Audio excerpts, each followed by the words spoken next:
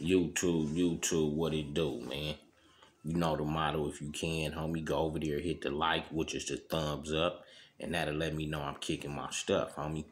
This one right here, somebody DM me through my Instagram social media thing, and they wanted to know, like, on a gang street level, how do a lot of dudes become hardcore or put themselves on the levels of being hardcore, because no one was just born straight out hardcore in the street level. You know, it had to be things you had to learn, challenges, you know, obstacles and all that to land people in these positions, homie.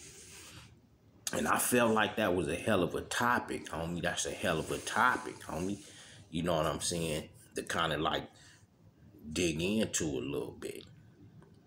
Because I know in my career, this shit, you know what I'm saying, I would have to shout out homies or give certain homies they props that was helping me build this B-Dog character, this B-Dog lifestyle character that I push, homie, since I was young, homie. You know what I'm saying? This shit wasn't easy, homie. You know, and in the making of some of us, it will be outside influences from other blood hoods. You know what I'm saying? Helping certain niggas build their style up to be hardcore, to be solid, homie. Along with if niggas is cripping, it was other crips that niggas looked up to or told them how to carry themselves and, you know, sent them niggas in the lines then to become different motherfuckers. We all had people that built our styles, homie, and our characters, homie. And coming up, you know, young in my B-Dog time, niggas really wasn't tearing, you know, homies would be, you know, when we was juvenile gelling, we really wasn't, because that's where it started at. Juvenile gelling, we really wasn't tearing, you know, if a nigga tried to be down and had a little heart, homies wasn't tearing one another down, because it was, if a homie wasn't standing or carrying himself right, that shit represented all of us, homie.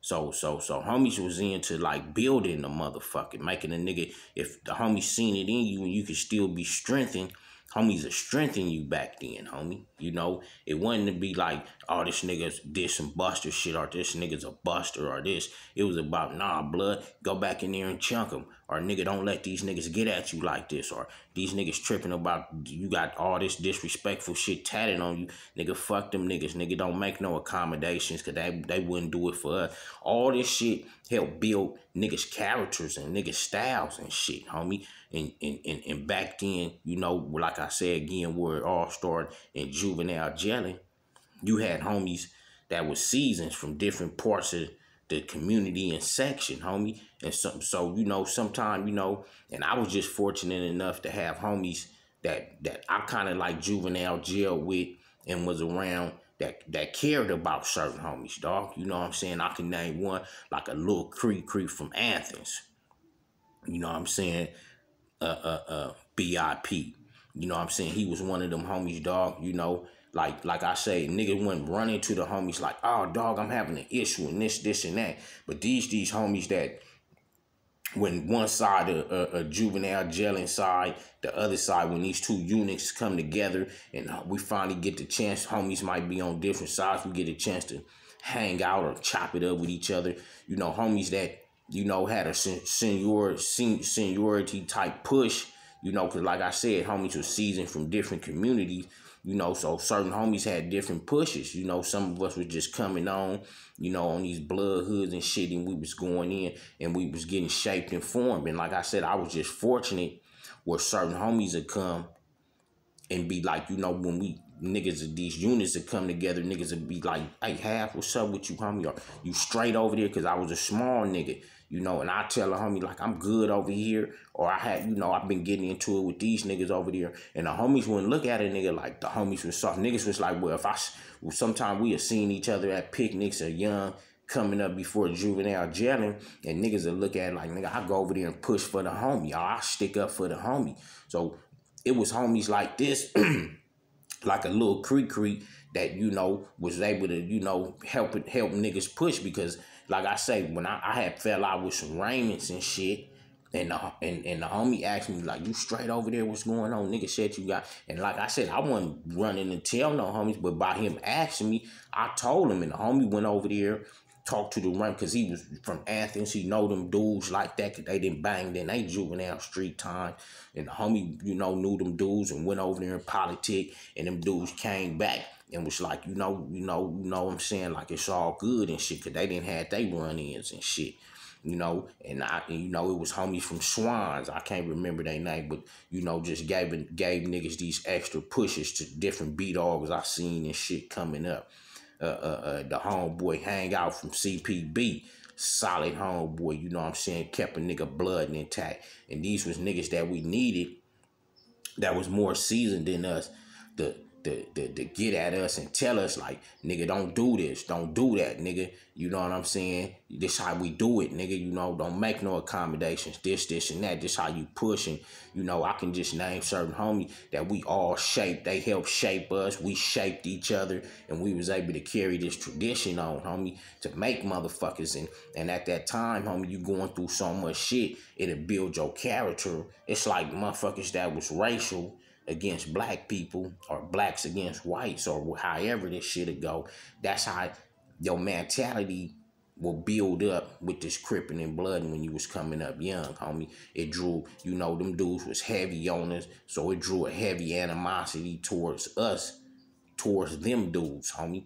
You know what I'm saying? So that's how a lot of, dudes was being shaped to be hardcore. That's even on the street. You might catch a homie that wasn't that super active, but once he got with a crew of niggas, he became super active, homie. And sometimes some of these dudes that helped shape a lot of dudes' careers, whether in Blood Hood, Crip Hoods, SA Hoods, Asian gang hoods, or all these little gang hoods, you had dudes that helped shape dudes, homie. You know what I'm saying? And sometimes these dudes would take downfalls in their times, or take jail times and different little shit out their lives. And some of the dudes that they helped molded and shape, we exceed them dudes, homie. These dudes will get out of jail from 10 years, or had to go out of town due to some gangster shit or different kind of shit, homie. And these dudes that come back that they help shaped and mold, or we be these dudes' little homies, and then they come back, homie, and we got these big old characters, and these dudes sit back and it's like, damn, I remember I helped do this. I remember helped do this.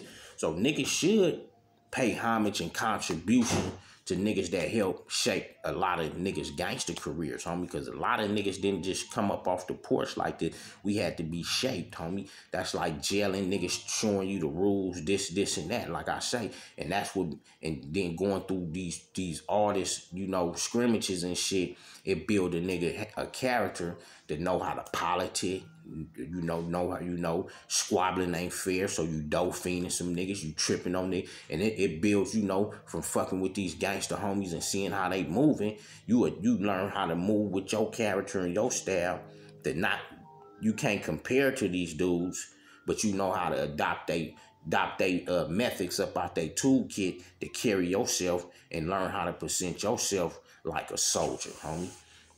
So I just want to take this time and shout out the homeboys, homie, that help mold homies, or help mold me. You know what I'm saying? Or we, like I say, and we molded each other. I know homies from, like the Primo from Blackstone, me and him, juvenile jail, Fiji from Mafia, Lil Insane from the 20s, the homie Bisco from Brims, homie. You know what I'm saying? Murder Rock from Brims, homie. If the list can kind of go on, homie, of different homies that we all, you know what I'm saying, pay homage to, or help, shape each other's careers in this gangster shit, homie. So 89 on up, you know what I'm saying, G shit, no ye shit, and I'm just serving content, homie, on just, shit that niggas don't touch. That's real, homie. You know what I'm saying? And shout out to all the homies, like, once again, like I said, that helped mold a lot of motherfuckers, homie. We may have seeded niggas, but don't think we forget about you niggas that helped make a nigga survive this B thing and get a nigga to where he at today. I'm out.